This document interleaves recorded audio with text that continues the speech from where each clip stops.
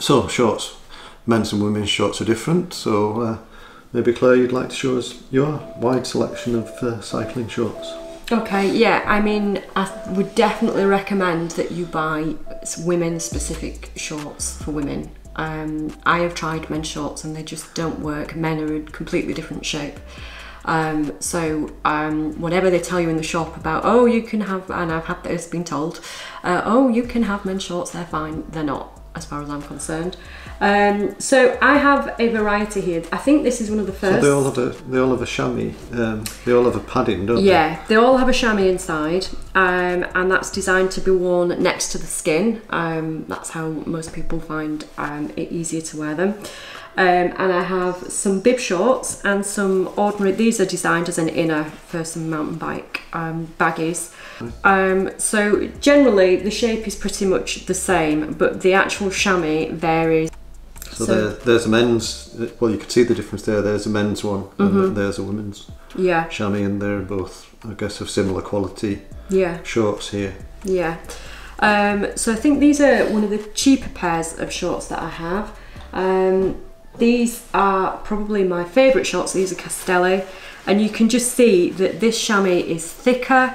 It's made of a material that's designed to be a bit more comfortable against the skin and to provide a lot more comfort, which, as John said, if you're going out maybe for 20 minutes, half an hour might be okay, but I've certainly found that, especially at the moment when I'm on the turbo, I need good shorts because you're not moving around. So the turbo, much. By the turbo you mean indoor? On an indoor trainer? Yeah, on an indoor bike trainer, yeah. And they're worse because you can't move around so much. Yeah. You're not like, if you're outside you can freewheel and stand up on the saddle, and that's not quite so easy on an indoor trainer. Yeah. The other thing to say is that certainly if anybody's read anything by Hannah Dines on cycling and ladies bits, you'll know actually you can really cause yourself quite a lot of damage if you're cycling a long time without properly caring for Hannah yourself. had to have surgery, didn't she? Yeah.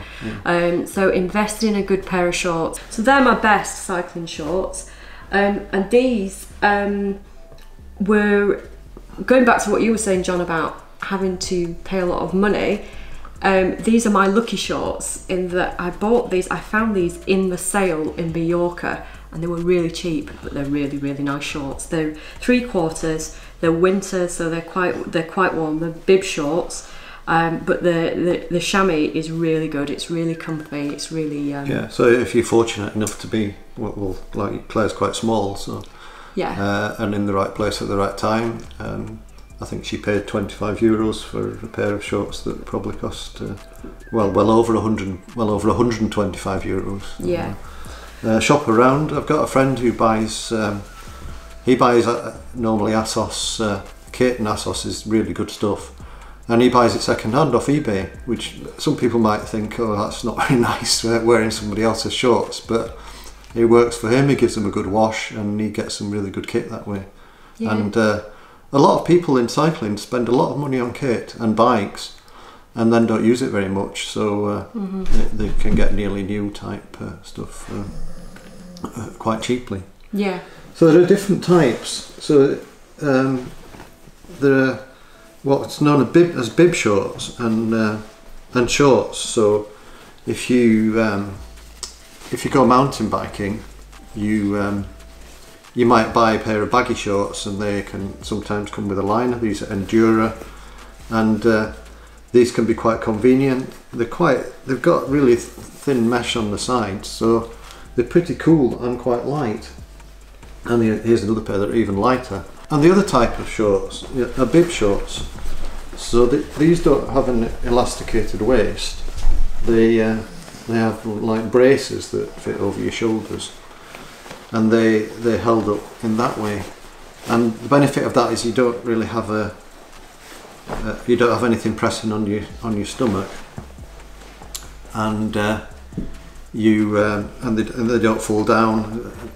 Shorts can sometimes catch on a saddle and they pull a bit, but the bib shorts, certainly in my experience, are much more comfortable. Is that your experience, that the bib shorts are more comfortable? Yeah, the bib short, except when you need a wee. But I was going to get onto the practicalities of. But yeah, the more expensive shorts, they tend to be bib shorts. They tend also to have Like if you see here, this is it's got a little bit of a rubbery finish here, so that they stay in place, they're not going to ride up. These are a bit cheaper, they have it, but it's elastic, and that can dig in a bit, I find. I don't know whether you have those on your shorts as well. Yeah, you do. I do on these, yeah, but I don't find a problem. And yeah, I find that, I notice that, not massively, but it's actually quite, you know, I feel like I'm wearing something quite luxurious when I wear these. Yeah. And these Endura shorts are really good shorts. They've got a really good chamois inside, and there's not any difference in quality between these sort of good quality shorts inners and the bib shorts of a similar price, but they're not quite as comfortable in some respects. But if you wanted to carry a second pair of shorts, if you were on a bikepacking trip, then carrying a pair of normal of shorts, you save a lot of space, because even a fairly lightweight pair of road shorts compared to these are, you know, there's a big difference, and also a difference in weight. And then there's the going to the toilet aspect, which for men isn't so bad in bib shorts, but for women is quite difficult. Having said that, a lot of the newer bib shorts, these ASOS ones, have got a clip, haven't they? They have. I mean, ultimately, going to the toilet for women is never as convenient, is it, as it is for men. But these are much better in that instead of having, it's just, especially in winter when you're all kitted out, the last thing you want to do is to be taking off every single layer and pulling your things down so that you can get to the loo. These are hook over your head and clip here. So in theory, you can sort of get them on and off without pulling, without taking all your clothes, without all your top taking clothes off, off. all your top clothes off. Yeah. So they're quite good. I quite like those. So the other thing with non-bib shorts can be, sometimes I've bought women's ones, and I don't know whether it's a stylistic thing, but they're cut a bit low. And if you think about your position, especially on a road bike where you sort of leaned forward quite a lot, I'm always a little bit worried that they're a bit too far down and I'm going to have a builder's bum. So while they can be quite comfortable, I've got a pair of 3/4 actually. They're relatively comfortable because they're not high enough up. I don't really wear them outside anymore.